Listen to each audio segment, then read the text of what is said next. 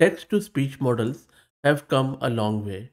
Now we have this Parler-TTS Mini, which is a lightweight text to speech model trained on 10.5 thousand hours of audio data.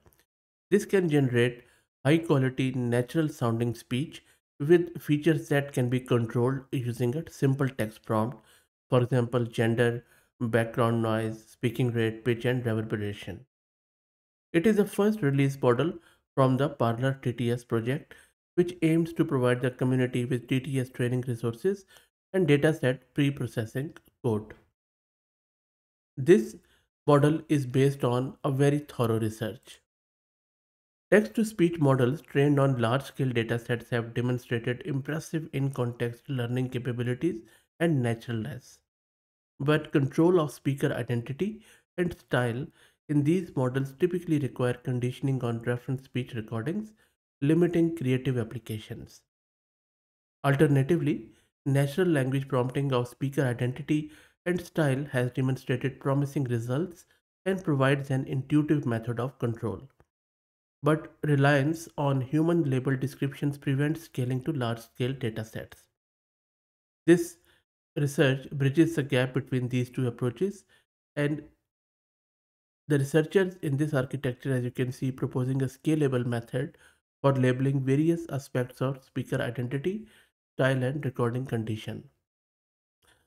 Then they have applied this method to 45,000 hour dataset, which they then used to train a speech language model. I will drop the link to this project page in video description and you can read all about it. Now let's try to install this text to speech model on our local system, and then let's try to play with it. Let me log into my Ubuntu system. So this is the Ubuntu system I'm using. I have one GPU card of 16 GB of VRAM and my memory is 32 GB.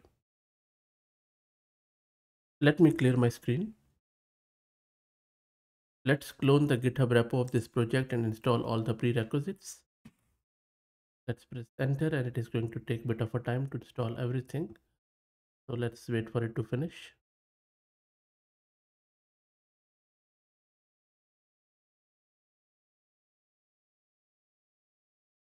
It took a bit of a time, but all the prerequisites are now installed. Let's clear the screen and let me launch my Python interpreter where I'm going to install it. So first step, we need to import all the prerequisites libraries. I'm going to import Torch and then Parler TTS and also the sound file. That is done. Now let's specify CUDA because I'll be using CUDA as I have one GPU. So I have set the model will be running on the GPU. Let's download the model. So I'm simply using the pre-trained and the size of the tensors are just 2.59 gigs. So let's wait for it to finish. Model is almost downloaded and it will then do the validation and should be done shortly. The model is downloaded now. Let's also get the tokenizer. That shouldn't take too long. That is also done. And now let me specify the prompt and the description. So you can see our prompt is we are simply putting in, hey, how are you doing today? And description is a female speaker with a slightly low pitched voice delivers her words quite expressively in a very confined sounding environment with clear audio quality. He speaks very fast. So not only we are giving what to speak, but how to speak. So let's give this input to the model. And before giving it to the model, let's first tokenize it. You can see that we have put in our input IDs here. Let's also for the description, and now let's also tokenize our inputs for the prompt. Now let's generate the model's output.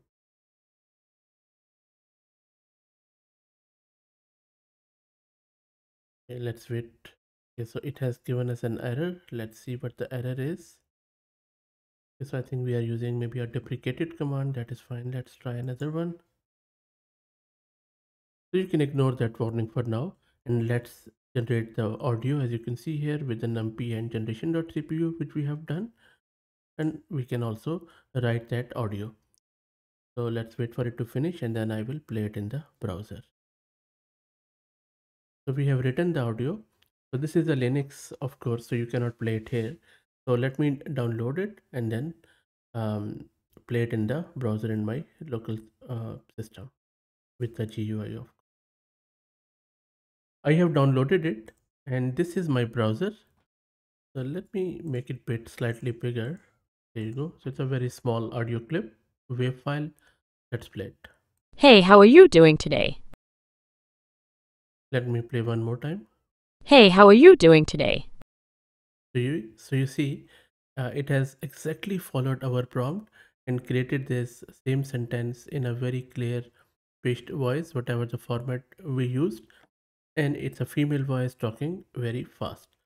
So you can appreciate the quality of this parallel TTS. Now the great thing is that you can use the same commands in Google Colab if you want, or if you have Python installed or maybe Windows subsystem, you can install it in your Windows system too.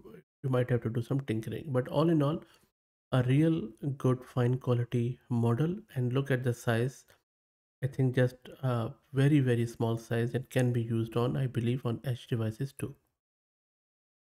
And just to give you a few more examples from their project page, you can see that it can also control numerous attributes. For example, if this is the prompt that an American female, or maybe let's go with male voice this time. So let's check this one. A male with a Macedonian accent reads a book aloud. The recording is very close sounding but slightly noisy. The voice is quite monotone with a fairly low pitch. So let's check it out, their model's voice. At the moment of its departure, the sun suddenly quitted its place in the heavens and disappeared. Now let's check audio box.